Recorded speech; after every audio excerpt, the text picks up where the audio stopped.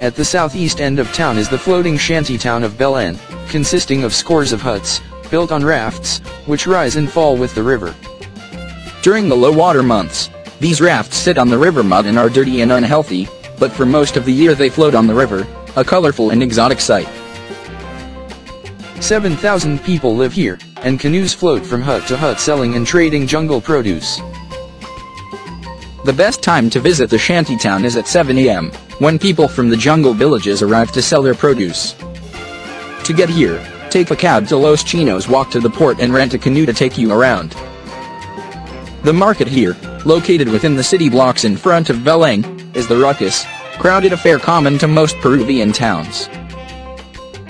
All kinds of strange and exotic products are sold, among the more mundane bags of rice, sugar, flour, and cheap household goods.